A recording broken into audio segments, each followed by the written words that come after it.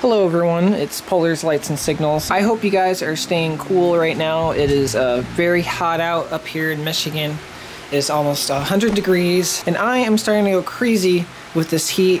Hopefully some of you guys aren't suffering as much as I am. I know a lot of places are about to start getting this heat wave too, but I recommend everyone, if you can, to drink as much water as possible and stay indoors, and don't run your street lights as much, your mercury lights, because they give off lots of heat. Anyway, today I want to go over this signal. So this is 8-inch aluminum Econolite signal. This is from the late 90s.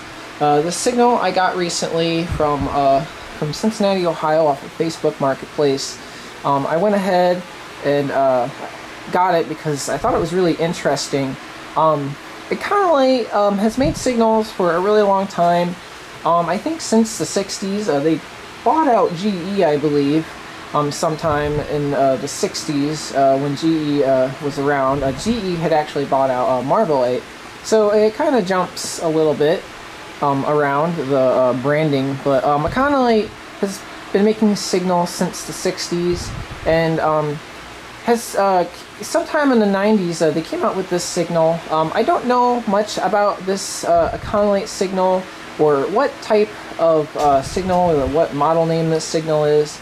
If anyone knows, please tell me down below in the comments. It's always appreciated. But since this is incandescent, it kind of got me excited, because I find, and I'm starting to find, that a lot of these newer incandescent traffic lights are not very easy to find. And if you do find them, they probably have already been retrofitted with some type of LED technology. So it's nice to have an authentic incandescent one in my collection. Anyway, other than that, I don't really know much more about the signal. One thing I will say is Econolite seems to get a lot of bad rep, especially for their newer stuff. A lot of their polycarbonate signals, or at least I think they're polycarbonate signals, apparently are really low quality. Unfortunately, MDOT, which is up here in Michigan, stopped using Eagle Durasigs, which I actually really like, and I have one. And they are using the 12-inch polycarbonate Econolite signals, and a lot of people say they're very bad quality.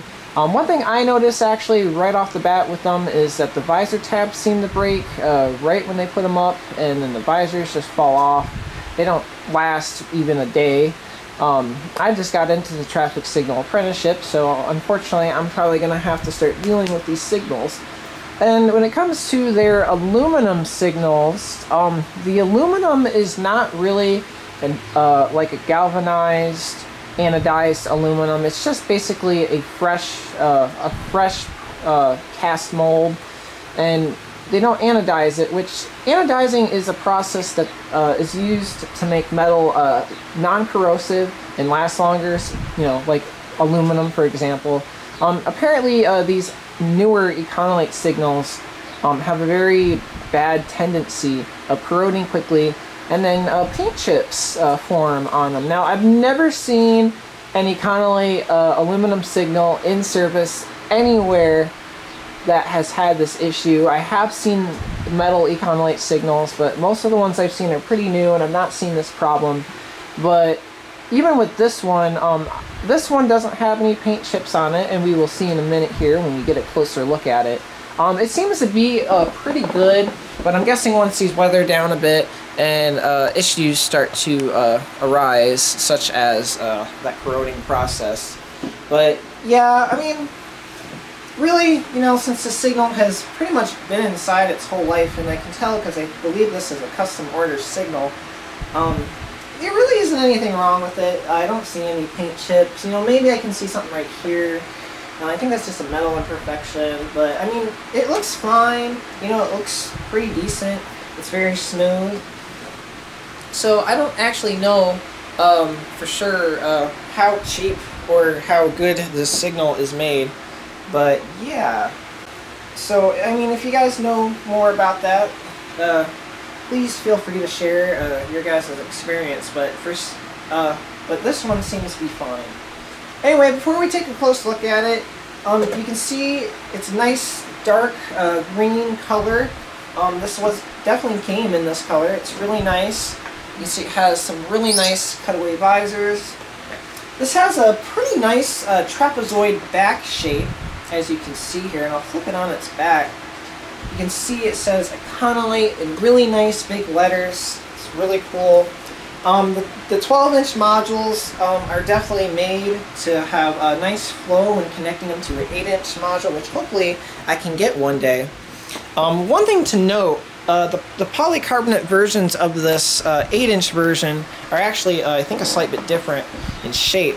But the polycarbonate versions of the 12-inch versions are actually the same as the same exact mold and shape as the metal ones. So you can zoom into the logo real quick. You can see it has that nice modern Econolite logo.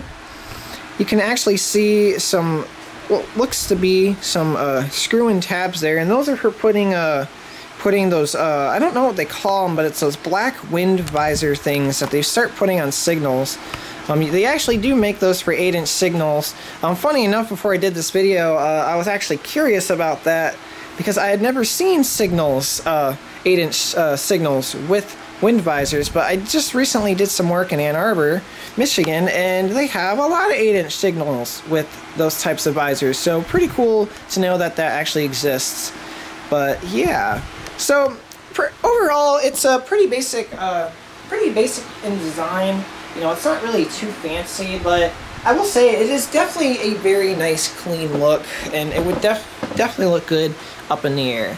Anyway, let me go ahead and lay it down, and we can start to take a closer look at it.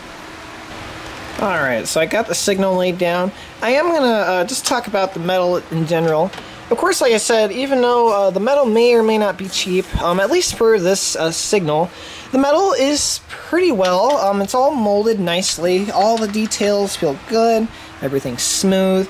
Even the paintwork on this is very nice. You can see there's actually a lot of detail on this signal.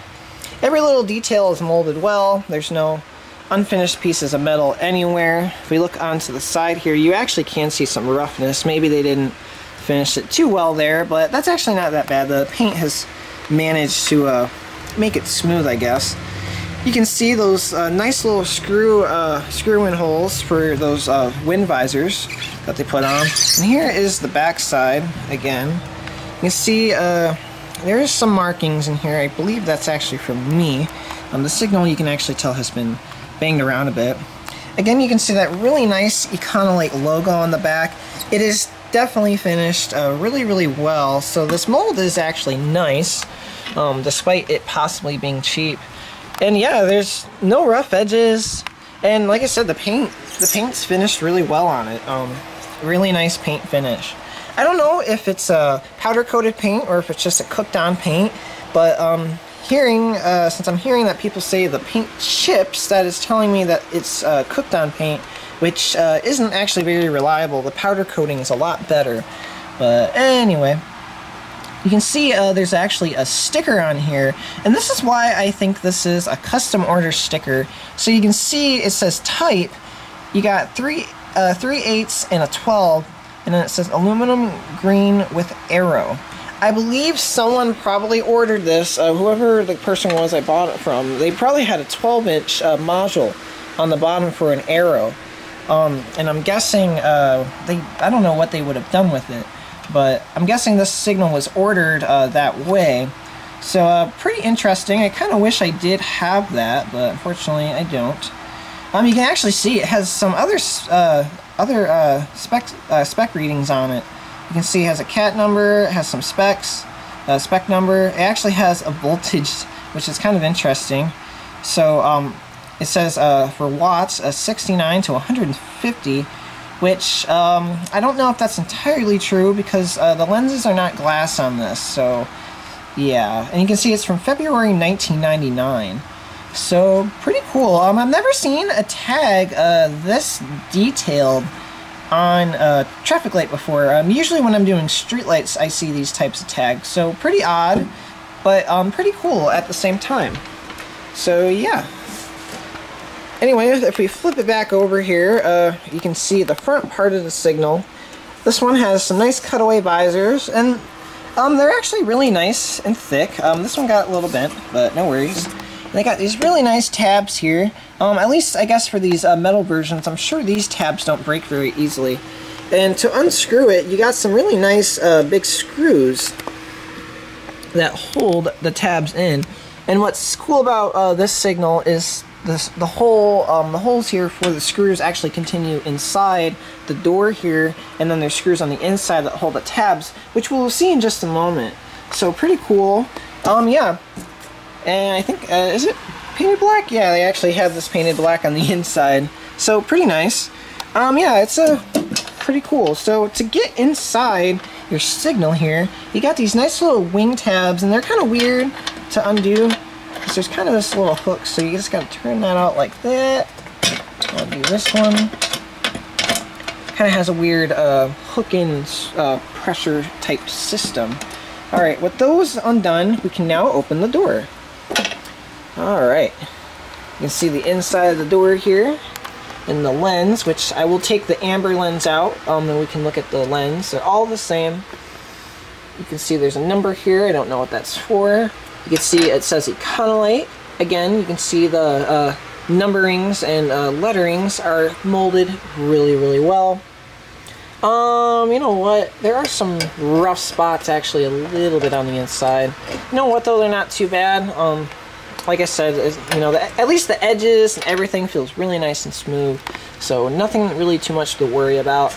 And like I said, the holes continue on the inside. So here is the screws on the inside. It just got these really nice stainless steel tabs here that hold your lens in.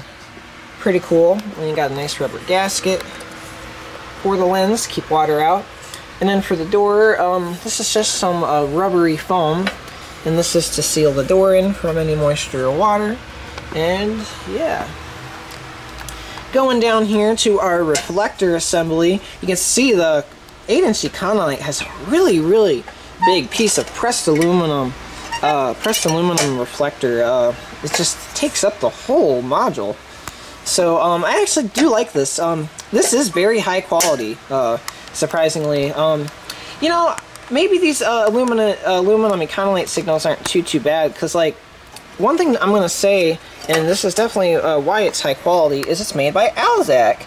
Alzac makes a lot of pressed aluminum reflectors for traffic lights, which this Marblite here that I did a video on has an Alzac reflector. And my little Pemco Model 70, for all my streetlight viewers that are watching right now, also has an Alzac reflector, which is really high quality. So yeah, it's kind of nice to know that this has a nice reflector in it. Alzac, I guess I didn't know Alzac had was still around in the 90s. If anyone knows if they're still around today, please let me know. Because they really do make nice stuff. So yeah. You can see the socket here. I'll go ahead and skip this for now. When I go to take the reflector out in the yellow to show you guys the control, we'll take a little bit of a closer look at that. But yeah, really, really cool. And you can see for my bulbs, I have just some nice standard incandescents. They are 69 watts. And one thing to note before we move on down is every reflector in here actually says a max of 69 watts. Which, you know, I don't know if this is for the lens here or if it's, you know, for the reflector. But yeah, the sticker, with the stickering on the back and with this labeling, and in a moment we're going to see with this reflector, I guess there really isn't a specific wattage rating for this. So yeah. Anyway, we'll go ahead and close that. And of course, when you go to tighten this door back down, you just want to make sure that hooks in, and then you can screw that down, and it kind of works itself in really, really well. Alright, let's go ahead and move on down now to the amber. So here's the amber. Again, the same thing to open it. Got these wing tabs with the little L hook thing. Alright. Really, really nice. Again, you can see the same thing. You got this really nice Alzac reflector here, and oops, those instructions are falling out. We'll take a look at those in just a moment. I'll try to throw them off to the side there. So yeah, you can see the brains of the signal here. Real quick, let me go ahead and show you guys how to take this out. So one thing you must do to disconnect your wiring is undo these spade terminals that you can see on the terminal block here. I just undid the yellow. So there is a ground wire too, and that's something I almost forgot to mention. And I'll show it to you guys once I take this out. Come on. These spades are a little sticky sometimes. I'm guessing this is a double crimped connection. Let's see. Oh jeez. This really won't come out. There we go. Alright. So now that that's out, to get your reflector out, I believe you just gotta press down on it on this top section. It's one of the two where you press down up on the bottom.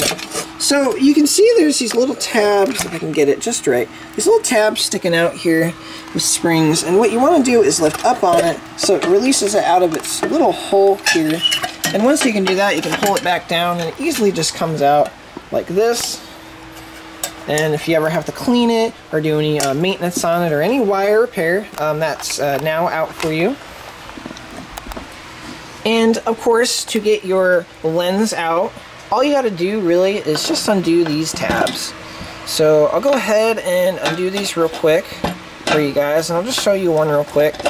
All you got to do is really just unscrew them like this. Once you have them all out, your lens will come out. So let me go ahead and unscrew these real quick, and we can take a look at the lens first. Alright, so I got the lens out here. Let me put this aside for a moment. So here is our lovely lens. This, I think, is a Econolite lens. Let me take this off first. So this is the rubber gasket. It's just a standard black gasket, and this one's in pretty good shape. Again, this helps to seal the lens from any water or bugs.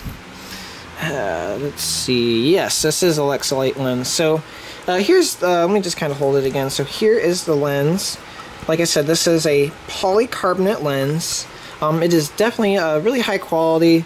You can see it has a very nice clear look to it. It has a lot of clarity, and it's clean and crisp in mold. And I really, really like lenses to be that way. You can see it says top to let you know what part is the top. And you got your 8-inch diameter label there. It says XL 3650. I really don't know what that means.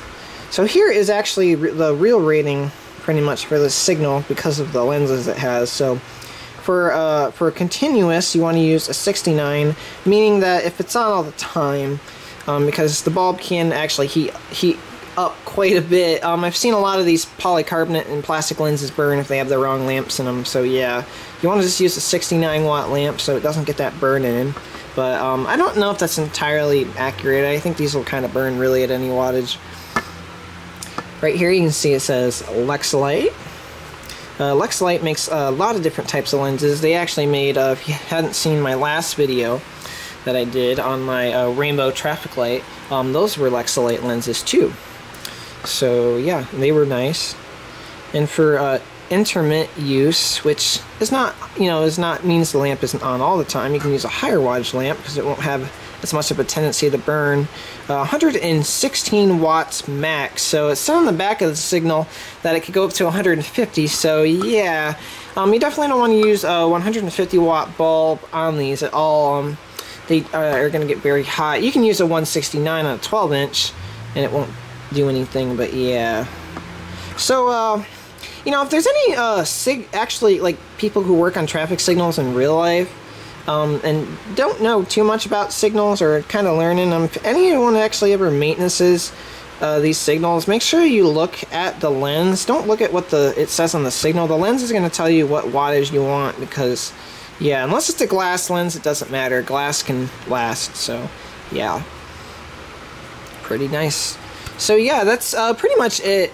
The bead detailing is pretty nice, but it is a pretty standard bead pattern for traffic signaling. But I mean, other than that, yeah, I do give this a lot of praise. Despite it being pretty basic, This is a very, very nice lens. So yeah, I'm gonna go ahead and put that aside. Let's look at our Alzac reflector again, just a little bit more closely. Here is that lamp. It's got nice incandescent lamps. One thing I probably am going to start doing with any signals that I have that are plastic or have plastic lenses is start using filament LEDs just to minimize the amount of heat damage that the lamps can actually cause to better preserve my signals. Because that is something I definitely do as a collector. I'm sure you guys know I try to preserve everything as much as I can. Even though I am definitely interested and definitely on board with completely restoring stuff. While restoring, I definitely want to preserve as much things as possible. Now, the signal is not going to need a lot of restoration, obviously, but keeping it preserved means that putting some filament LEDs in it will probably help minimize any heat damage. So yeah, but for any metal signals that actually have glass lenses, I will definitely stick these in just to keep that authenticity. But yeah, for now I have these. They're not really that bad. The lenses are pretty new, so I'm not too worried about it. Here is again that nice Alzac reflector, and it has that nice square just, I don't really know what this is, frame on it. It's very, very good actually for what it is. You can see the finish on it too, and this is something Alzac's really good at doing. It has a really nice finish. Oh, you can see me. Hello. I don't have my shirt on. It's just really, really warm today. Yeah, it's really nice, and you can see the socket, just a medium base socket. Here is the wiring actually coming out of the back of the socket. I'm sure you guys saw it on the red when we just looked at that, and you guys will definitely see it on the green. None of the wires are color coded. They're all just black for hot, white for neutral, and then funny enough, I've never seen this on a signal, there is a ground. So the ground actually attaches to the reflector by this really nice thick screw. So pretty cool. I don't know if actual traffic signal controllers have like circuit breakers that trip. I'm pretty sure they do. Lighting circuits in modern day definitely have that. But yeah, I'll learn that, of course, as I'm starting to go into my training here. To get the socket to adjust, because there is adjustment on the socket, as you can see. It's pretty much like every other adjustment. All you gotta undo is undo one of these sides, and it's really hard. There's definitely a lot of tension. Let me try, let's see, this one. There's just a lot of tension on this. There we go. So once that's released, you can actually pivot your socket any which way. You can see there's actually an indent where the actual thing was. But let's say I want to have it, I don't know, like this way. So once you got that in that position you want, you can, if I can do it somewhat properly on camera, once you get it in that position, you can click that metal piece into those little grooves that are in the side there. And all you got to do is pull that back. If I can do it, like I said, pull that back through that hole. It is really, really hard. It's always hard with these. And there, you got it in a completely different position. Now, I will say, I have the same exact thoughts on adjusting light sockets on these as I do with my street lights. As I'm sure you guys know, I don't care for adjusting the light position on a street light. And really for a traffic light, there's absolutely no point in doing that, because with how incandescent traffic signal bulbs are designed, is you can see that instead of having more like upward, you know, like horizontal filaments, the filaments are actually vertical, and they're formed in this really nice circle, so that when you look at the front of the reflector, that light is going to equally distribute onto that and then come back out. So it doesn't really matter which way you spin this, because you're always going to have that perfect circle. So I think that's a waste, but or waste of time. I think it should just be a fixed socket. But yeah, I mean, I guess if it does change anything, you know, I guess tell me down in the comments. But I don't think it really does much. But other than that, I guess it's still kind of cool to give you that option. And yeah, this is a probably one of the nicest aluminum reflectors I've ever seen in a Signal. It has a nice big frame on it. It's very clean and crisp, and it has a lot of reflectance. And actually, one thing to note too, this is actually kind of a thick aluminum. Let me kind of bend it, but I can't bend it much. For what it is, it's very high quality. So yeah, kudos to Alzac. I guess kudos to Econolite too for actually choosing a good company to make a good reflector. So yeah. Anyway, I'm gonna go ahead, put this back, these actually back in the Signal, and we can go ahead and look at the internals. Alright, so for the brains of the Signal here, you can see I have this really nice microelectronic circuit board here that has all sorts of different sequences. And I pretty much have been putting these in all my Signals that I've been getting recently. It's made by Galac Electronics. I've been showing Galac Electronics little microcontroller in pretty much all my other videos that I've done so far. I got my first ones off of eBay. I think they actually have a website, but yeah, I can go ahead and just kind of position this here. If anyone wants to pause the video and just take a look at the website link or email and such, yeah, there you go.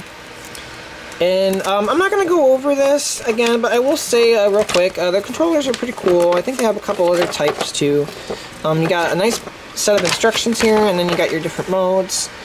This is a newer one, so this one has a few extra modes than some of the older ones. I will put a link down below for the eBay link. Unfortunately, it does update a lot, so if it doesn't work, please let me know, and so I can change it. Because they're always selling these.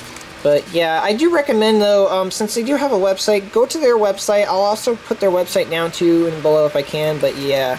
I do like this controller. It's really cool, and it has a lot of options, and I like how they mount. I have the little felt mounters in there, but you can see that wires up to the terminal block here. And you can see the terminal block here is pretty much just a basic screw-in plastic terminal block. It's not Bakelite or anything, it's just modern plastic. What's really nice is the spade terminals here. So if you ever need to disconnect anything real quick, it's pretty easy. All you gotta do is undo those connections and just slide them out. So really nice. The actual wiring that permanently goes into it though, if it'll focus, what just happened? There we go. You can see it just, they tie right in under those screws. And that's my wiring that I did for the control. So yeah, not really a lot going on in here. You can see they got some letterings here, and you actually can kind of see they got letterings up there too, and they just put that in there just to kind of give the socket terminal some identification and labeling for what wires go where. And you can see right in the middle there, oh my bad, it says Econolite. Pretty cool. Real quick, you can see this bracketing system here that holds the housings together. I don't know what this is called. I haven't learned just yet. I do have a handbook now. I should look it up. But this is just a 3-bolt system with a nice sets of discs on each side that bolt this down together and keep the housings in place. So pretty nice. And it's obviously the same way down there. So that's how your modules are held together, and you got some space for your wires. And again, you can see going down to the green, you got just red, black, and black, white, and green. So nothing, no fancy color coding going on there. So yeah.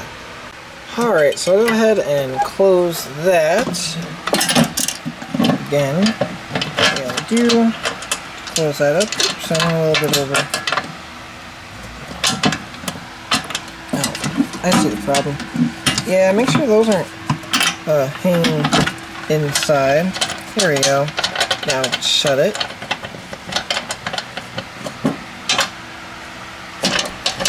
This,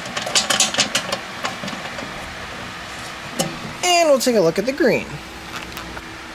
And of course, it's the same thing. Just undo the tabs like this. And then it opens right up. Same ordeal. You got your lens, your tabs, some of your nice lettering there, and you got that nice Alzac reflector. Again, oops. These are a little heavy. Please don't do that again. And yep, just your wiring. Actually, since we have a nice empty housing in here, you can actually take a closer look at these letterings now. Pretty nice. It's well molded, so you can easily see it. You got your amber. Well, it says I don't know. It's the odd order to have the lighting wiring done, but okay. Anyway, yeah, that's pretty much it for the signal. So yeah, I'll go ahead and close these back up again. Yeah, that's pretty much it. There's not a lot going on in this signal. It's pretty basic, but now that we've seen the insides, I'll go ahead and stand it back up, and we can just watch this do some basic sequences. Alright, so I have the signal standing up here, and we can just watch it do some basic sequences.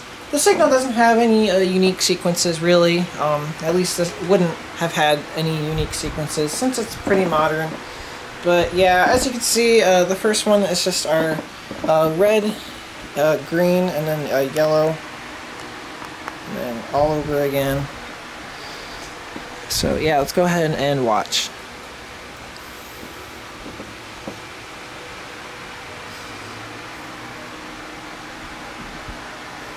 We got green, got yellow, and then red. Let me go ahead and switch it to yellow flashing. Alright, so there is red flashing, which I said yellow, but in the order of the control setting, it's red first.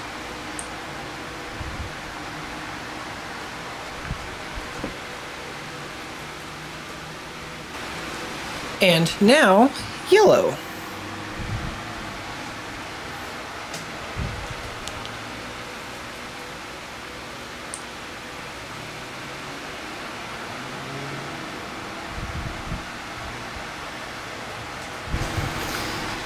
And then for a little bit of fun, this is the party mode setting I like to put it on if I'm ever partying with this signal. However, this signal won't be doing a lot of partying. It's probably going to be put up at my dad's house on the tree outside with my other streetlights, if you guys haven't seen that video yet. So yeah. Anyway, I hope you guys enjoyed this video. That's really all I have for you guys on this signal. If there's anything I haven't mentioned about this signal that you guys know, please feel free to let me know down in the comments below. I'd like to know a little bit more about the production history of some of the later Econolite stuff. And yeah. Anyway, I hope you guys enjoyed this video. Please like and subscribe if you want to see more.